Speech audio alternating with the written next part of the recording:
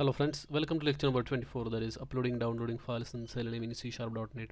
In this lecture you will learn how to upload the files as well as download the files in Chrome and other browsers.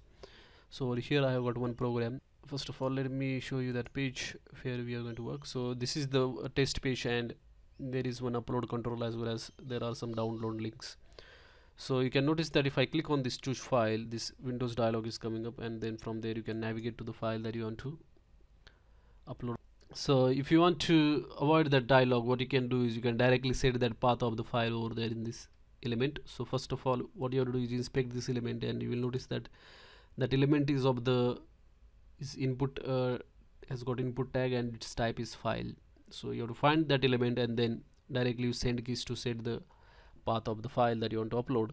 Or sometimes if it is this element is invisible, then you can use JavaScript executor to set the value in that particular element, and then when you hit the upload button, that file will be uploaded to the server. So it is that simple. And over here you can notice that I have found that element using this XPath, and then use the send keys to set the path, and then finally you can click on upload button. Right now there is no upload button here, but normally on the actual live application you will find the upload button. You can click on that and then that file will be uploaded to the server.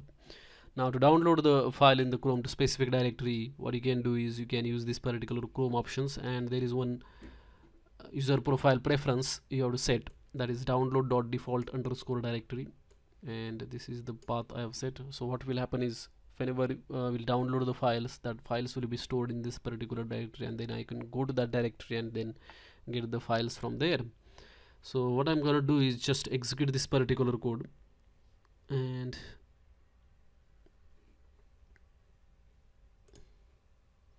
let me delete this file first of all.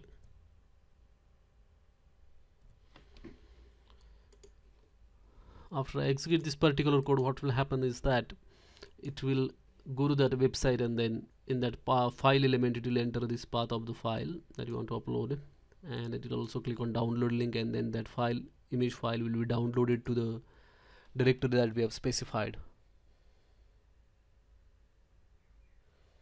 So it has got to the page, then it will enter the index.php, as you can see it is entered, and then you clicked on the download link as well. And if you go to this particular directory, you'll notice that this file is downloaded in that directory as well.